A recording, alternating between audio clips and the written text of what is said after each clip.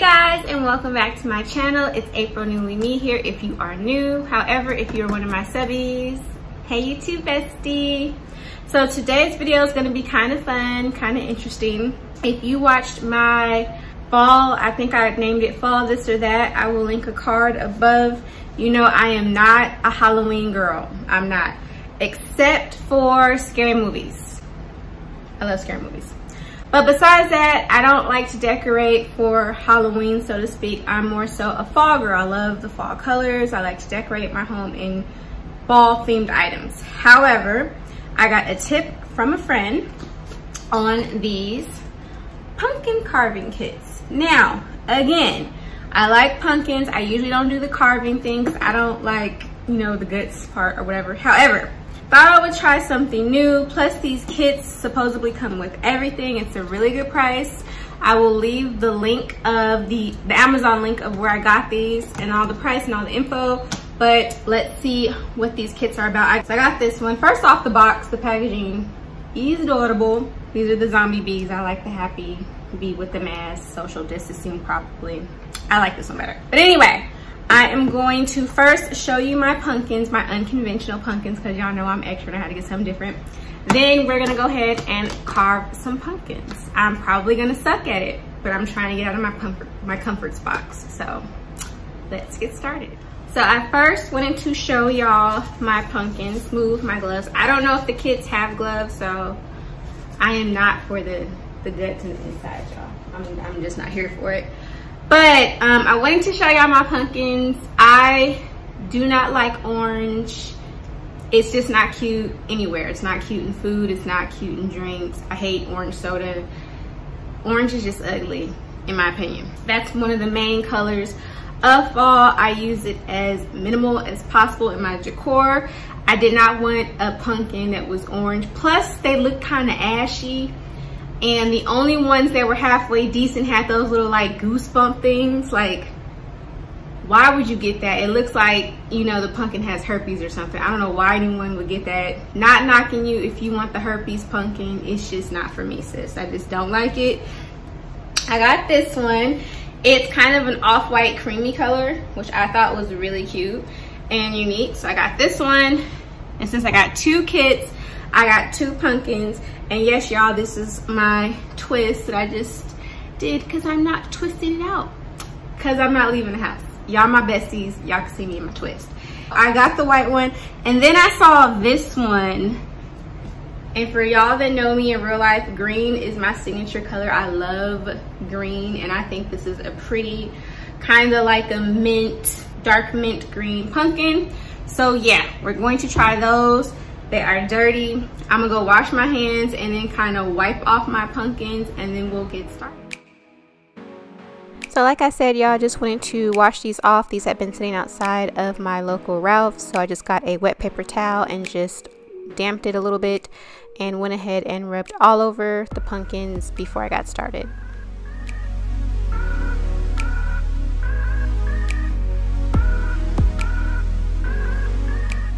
And I just realized I told you guys I got two kits. I did not. I got one kit and I got a mask kit, which was really cute. The box was adorable. It came with hand sanitizer in a little pouch with a sticker on it, as well as a good supply of masks, which we all need.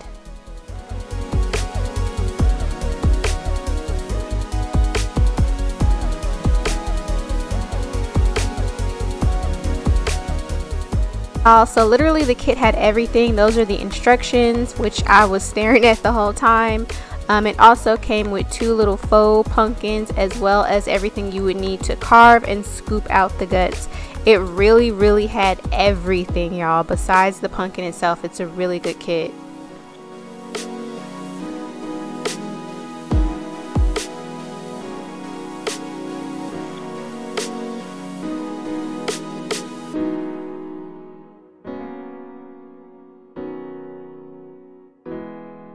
Now, I thought the LSD lights were genius. Like, literally, I didn't think about it until after the fact. Like, dang, how am I going to light this up? But it was all inclusive. Here I'm showing you the stencils of what you can draw on the pumpkin to carve it out. Obviously I picked the most simplest one because your girl is not about that carving life, but I think it's great that it came with a lot of different options for you.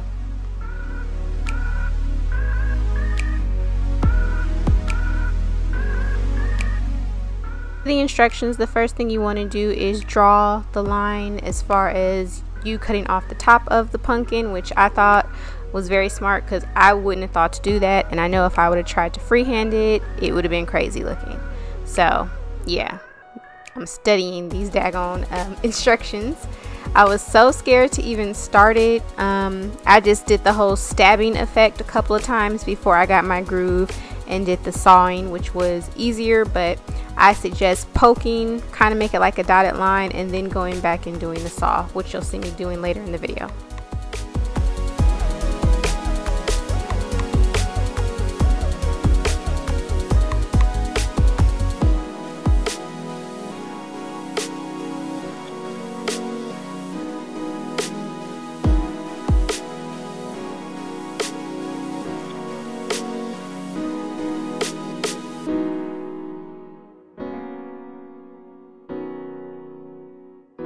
Even though I did wash it, it was still dirty. I was just showing you guys my fingers, but it's a little hard to see with me speeding up the video. But even when I did the stabbing effect and went over it again with the saw effect, I still could not get the daggone top off, and that's because I got the wrong type of pumpkin. These pumpkins that I got are kind of thick like a melon, so once again, me being extra has gotten me into trouble. As you can see, the inside of my pumpkin is super thick. I'm not sure if normal or regular pumpkins are like that. I don't think they are. I think I got the wrong type of pumpkin, but I thugged it out. This was the grossest part for me. Seeing the little seeds and all that yucky stuff, it just makes my skin crawl. I was really trying to get this over with as soon as possible.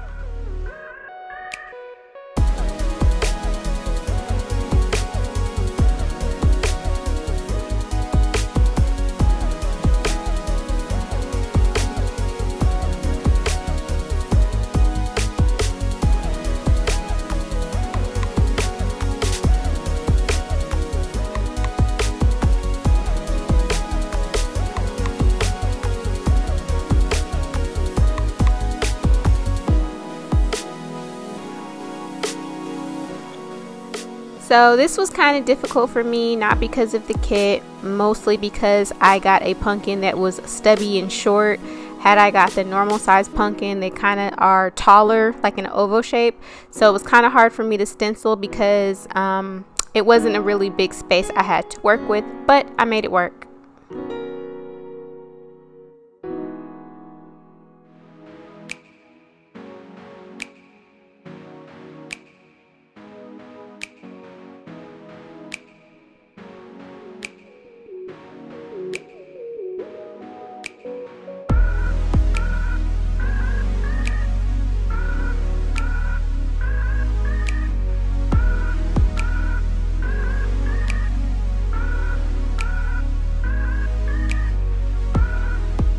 After drawing on, or basically stenciling on what I wanted to carve, I basically did the whole stabbing effect again and then went in there and did the saw effect. It was a little bit more difficult for me again because the pumpkin I got wasn't the right type of pumpkin, and if you can see on the bottom, y'all, I have literally did it upside down. I did not notice it until I start filming, but whatever, okay? It was struggle from beginning to end. Only natural should be done upside freaking down. But yeah, it looks horrible. But I will say it is not the kit, it is your girl. I am horrible at arts and crafts. I'm sorry, they're doing some construction work across the courtyard. But yeah, I love how it came with literally everything I needed. I just personally like to wear gloves because I'm prissy. But it came with this scooper that did a really good job, and it came with 3 different knives. The little ones, which I think I broke, but the little one was good for like little itty bitty, you know, if you wanted to get fancy, this would be a good knife. I mainly stuck with the middle knife. I really think because I was being extra and I got the wrong type of pumpkin, because I feel like with the ovaler shape. Orange ones you scoop out a lot more. If you notice, my pumpkin had a lot. It was really thick inside as far as the guts of it, and it wasn't loose enough to scoop out. Child, so we'll see how that goes. And did y'all see I cut it?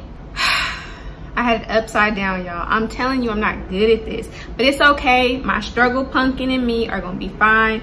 I'm stressed out. The cat looks stressed out. That was the easiest stencil as far as I could tell. The ghost looked kind of like it was gonna be an issue. The trick or treat, I know for a fact I was not gonna do, and I'm not with the whole the skeleton stuff. I'm not with that. And I'm gonna wait till it gets dark, and I'm gonna show you guys how it looks all lit up. Hopefully it'll take away from the fact that it looks horrible, but nonetheless, the kit itself was really good. The instructions are they're short but to the point. They detailed. I was looking down at them the whole time. Again, you literally get everything you need, including these LSD lights, because I was kind of worried, like, how am I going to light it? But boom. Also, I misquoted. I did not get 2 kits. That the kit obviously came in the black box, but this, which I dubbed sanitizer bee, basically is masks, which we need these, child, and a little hand sanitizer, which is like still in California hard to come by. So I think the thinking behind this is, you know, if you have a lot of people and y'all want to do it as an activity, everybody wear their mask and sanitize. And if you look, it says stand 6 feet away. So I think that's really, really cute. Like, if you want to do this with a group of your friends with their kids and stuff like that. I'm gonna tell people I have a kid when they see my pumpkin. Maybe they'll think the kid did it.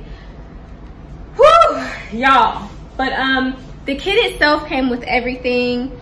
I think it's very reasonably priced, and this is something actually that's not ticky-tacky. Like, I'll wash these and put them away for next year, that type of thing. So it's cost, you know, effective to me, and it's really good that they give you the stencil to draw out.